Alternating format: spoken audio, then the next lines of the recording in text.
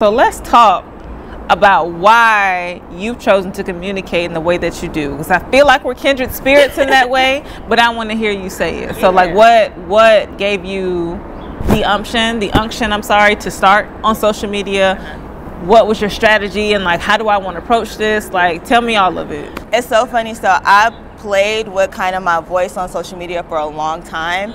And I kind of tried to figure out what would work and what wouldn't work, right? So I started my platform. I started doing content mostly around my brother in his case.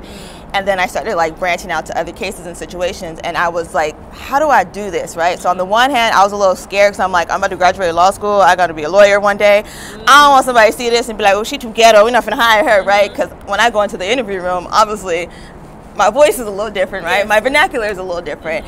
And so that was like a fear of mine in the beginning. So it's funny, like when I did the Russia-Ukraine video, I was just like, I have been playing for so long, like code switching and stuff, and it just wasn't hitting how I wanted to hit. And I was like, you know what? I'm gonna just explain this to them the way I explain it to my friends all the time, right? So even in law school, reading those cases is terrible because the language is old and outdated. We don't really understand it. And so I would explain the cases to my friends, right? Just like we was having a regular conversation. And they'd be like, oh, okay, I get it, like, okay. And it's easier to remember. So when I did the Russia-Ukraine video, I just was like, I'm gonna just put it out here like I was just talking to my friends, and it's gonna do what it's gonna do. And then it did it. Yeah. And it continued to do it. What needed to be done. Yes, exactly. And it continues to do it. And so that's when I realized, oh, there's an audience I can tap into that I've been trying to reach for a minute, but I just couldn't figure it out. And it was almost like, well, you're talking to me now, so now I want to hear you, right? So I think that's the difference. Like, I give the example all the time of, if you talk to me in French, I don't speak French. So no matter how serious this conversation is supposed to be, sorry for you, because I don't get it, right? But if you come talk to me in English, I'm gonna get the whole message, right? And I think that's the same for, you know, speaking in Ebonics or AAVE. Is like, them folks before that was like, you talking in all them syllables, that's French, right? Like, no, I don't get it, you ain't talking to me. But when I talk like you, now it's like, oh, I want to hear what you got to say, right? Like, even if you don't know what I'm talking about in the beginning, it just sounds familiar. So then you want to be included. You know what I mean? It's that familiarity piece that I think has given us an opportunity to sustain ourselves with the work that we do, because we are introducing people to something that does matter to them. They just didn't know it mattered to them. They didn't know that they cared. Politics and history specifically, I have seen it turn people's ears off, put them directly to sleep. And it's just like, nah, bruh, but if you only knew, if you could only decipher what was in between these lines on these pages, you would feel completely different about yourself and how you move in the world.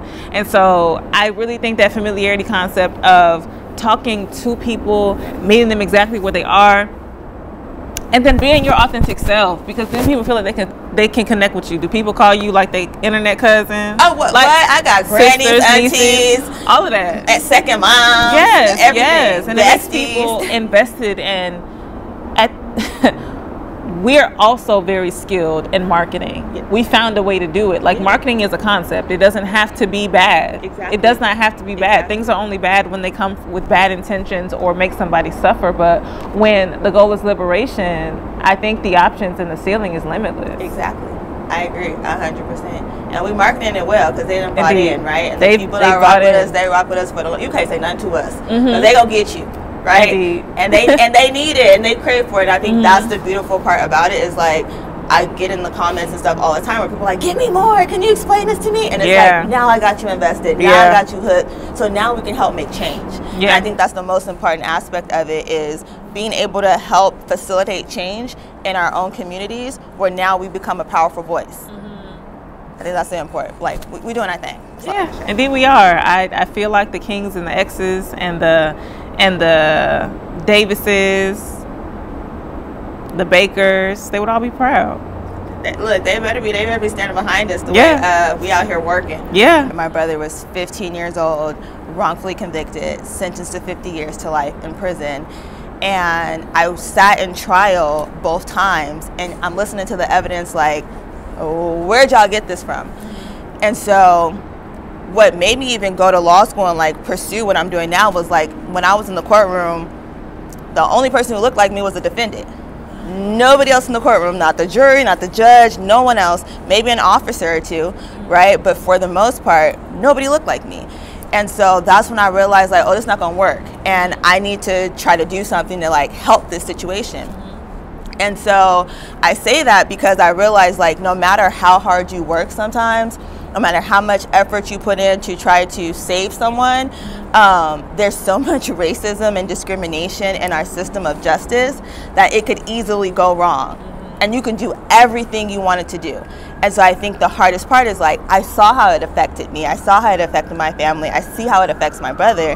My fear is, if I do that and I'm not successful, I know what that's going to do to someone else's family. Yeah. And so having to you have that burden on your shoulders, it almost makes you want to work harder and put more effort in.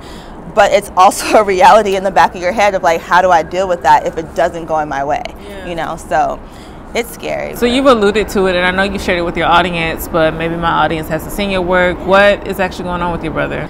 Yeah, so he is still in prison.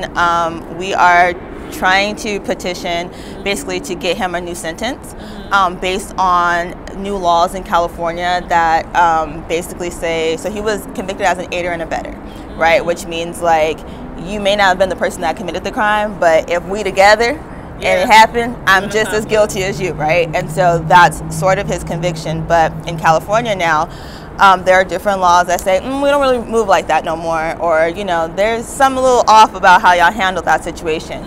So right now we are headed to the Court of Appeal to see, like, hey, this applies to his case, and y'all done already said in a couple other cases that, like, this deserves to be resentenced, so why not add him in?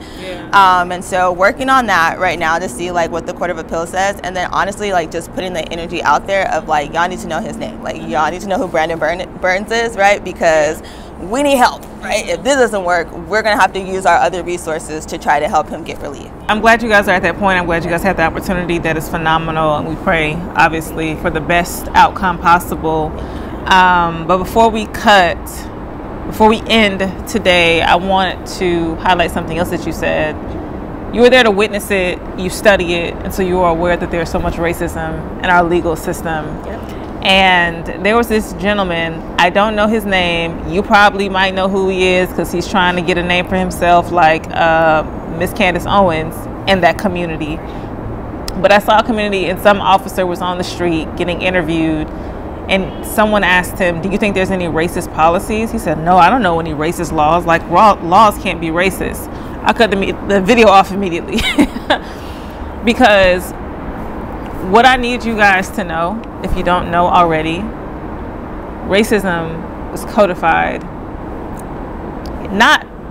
And here's the thing, it wasn't codified when we got here. But when they realized we had too much freedom, there were too many loopholes, they quickly put things in writing, whether they were called slave codes at the time. I know we call them now people who were enslaved, but slave codes at the time, black codes, Jim Crow laws, all of it codified ways to discriminate us, to discriminate against us, to limit our movement, to limit our bodies, to justify the sale of us, to even, not even just in legal documents, but in registrars. Yes. In registrars and accountant books, how much these people with these characteristics are worth and or not. Yep. Freedom papers to limit how we could be moving on and off plantations, even if they were on somebody else's orders. Like, it's been codified. And, like, I'm not saying there's no getting rid of that, because progress, and eventually there may come a day, but we do not beat racism just by assuming a colorblind approach. Right. Because you can't assume a colorblind approach to things that are not colorblind. All right, YouTube subscribers, that's enough for you today. In order to get the full conversation, you're going to have to subscribe to us on Patreon.